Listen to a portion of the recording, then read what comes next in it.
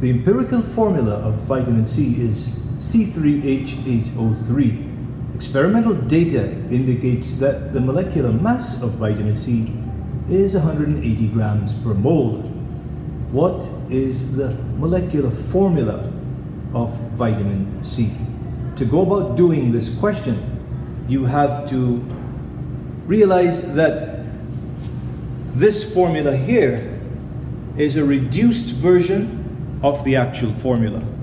Based on some empirical or experimental evidence, we know that the relative amounts in moles of carbon to hydrogen to oxygen is 3 to 8 to 3, reduced to the simplest whole number ratio. That's what the empirical formula is. It takes some kind of experimental data, figures out the relative amounts of carbon, hydrogen, and oxygen in moles, and reduces that ratio to the simplest whole number ratio. So for this vitamin C molecule, it's C3H8O3, the actual molecular mass of vitamin C. When you have 1 mole of vitamin C molecules, the mass of that is 180. It's possible that this 180 could be bigger than this formula mass based on the empirical formula. It's also possible that it could be the same number. How many times is this greater than this? We've got to figure out how many of these you can get in one of these. So all you need to do then is to divide 180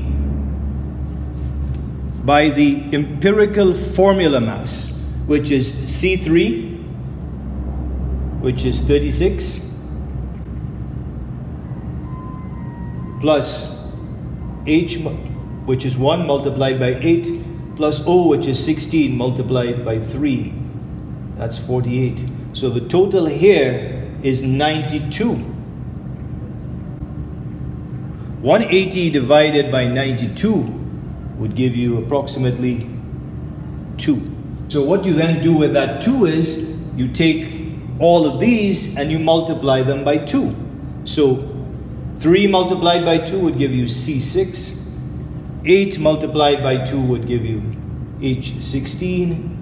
And O multiplied by 2 would give you O6. C6, H16, O6 is the actual molecular formula for vitamin C and the answer to this question.